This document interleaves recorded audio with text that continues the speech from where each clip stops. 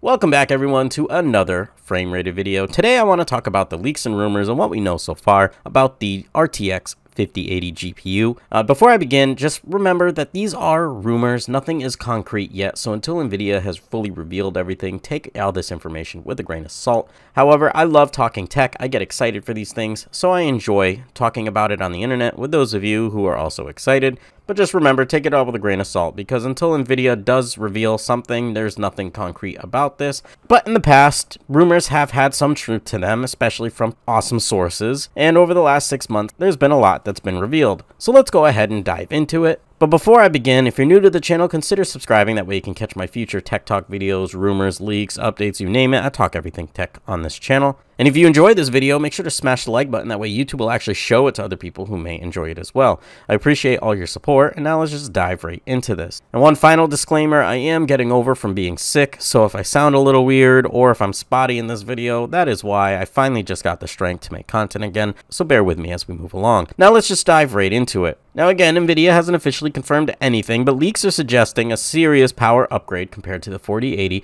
with this next generation 5080 series GPU.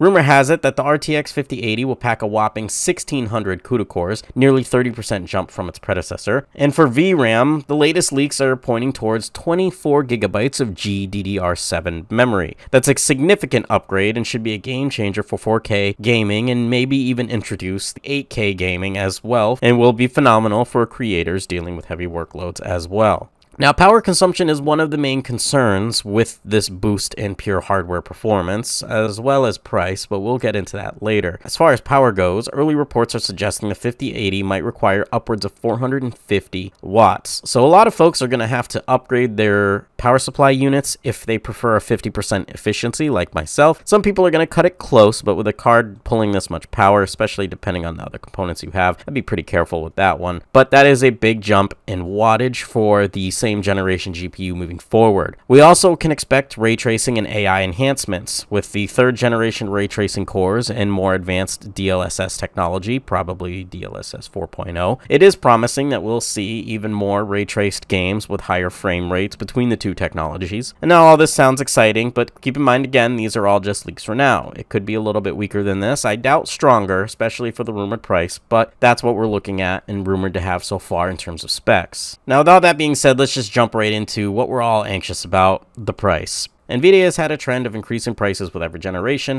and what's going on in the world does not help with inflation and all that fun stuff. We won't get into that. However, there's a lot of reasons why the cost of GPUs for the same tiers as previous generations keeps going up. And because the RTX 5080 is shaping up to be an absolute powerhouse, we can expect that it's going to cost some money. And yes, it is. Early rumors are putting the price at around $1,000 to $1,200. Yes, you heard that right. It's going to be expensive. That's in line with the RTX 4080's launch price, but could climb higher if performance gains are as massive as leaks suggest, especially knowing NVIDIA. Of course, there will likely be different models, such as a Founders Edition, which is likely to be the cheapest, and third-party variants, which are likely to be more, which could push prices even higher, especially in aftermarket. But something to keep in mind that going for an 80 series card is no longer $700 or $800 like it used to be in the past. And oh god, I remember the days where those equivalent cards used to be $300 or $400. Times have changed, inflation, all that fun stuff. Again, we won't get into that.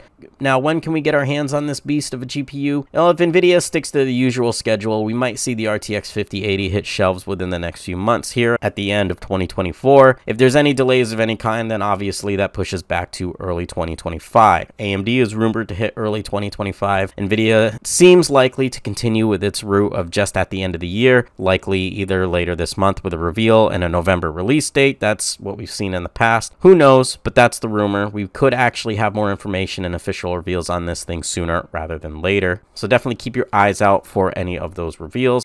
Now, ultimately, should you wait for it? Is the RTX 5080 worth it? And should you even hold off on buying a GPU right now and wait for the 50 series cards? Well, that really depends. If you're someone who needs the latest and the greatest and can't wait to see the next gen gaming looks like with the 5080, then yeah, it's probably worth waiting a little longer and grabbing that card, especially if money is no object. But for most gamers, especially those with a 4080 currently, or even a 4070 or 4070 Ti, those are insanely powerful cards and can still handle anything you throw at them today at 1080 or 1440p, thanks to the technologies such as DLSS. Now, there's a lot of games out there that even the most expensive GPUs out there without DLSS, with ray tracing on, you're not getting the type of performance you would expect. That's unfortunately the direction we're going. But with DLSS technology, a lot of these GPUs that have been expensive over the last generation are going to last a while, because as graphics technology evolves, not only do they have pure brute force hardware to try to handle it, but DLSS can be used and more aggressively at that as it gets harder and harder for them to handle. So the 40 series cards have some future proofing in the sense of using DLSS technology. Now, whether you like AI upscaling or don't like AI upscaling, I guess it would determine if you essentially do not ever want to use DLSS, then obviously you need to get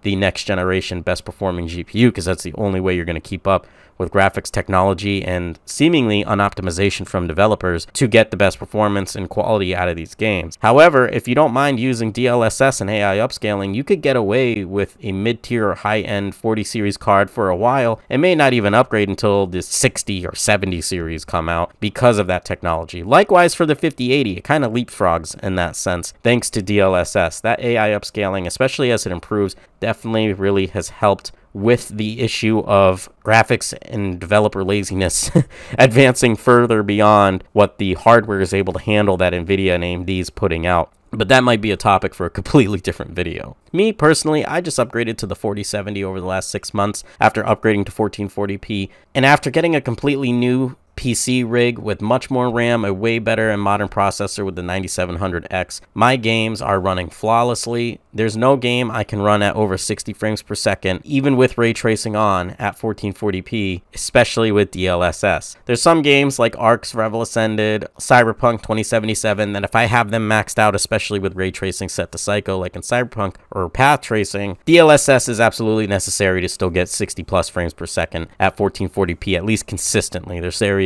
where you will get above that. And thus, people like me with a 4070 who don't need the latest and the greatest, who just dropped a good chunk of change on these cards over the last year, probably aren't going to need to get a 50 series card anytime soon and will likely wait until the 60 series. But again, if you really want these new GPUs and you have to have the best or refuse to use AI upscaling for whatever reason, obviously you're going to need to fork over the money to get that technology, to get that hardware strength to move on to the next generation. But that's all I really wanted to deep dive in today's video on today's rumored specs, release date, and pricing for the NVIDIA RTX 5080. But I want to know what you guys think. Are you excited to see what this card can do?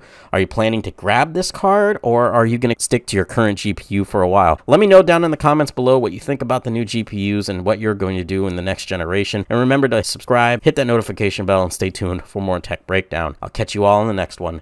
Peace.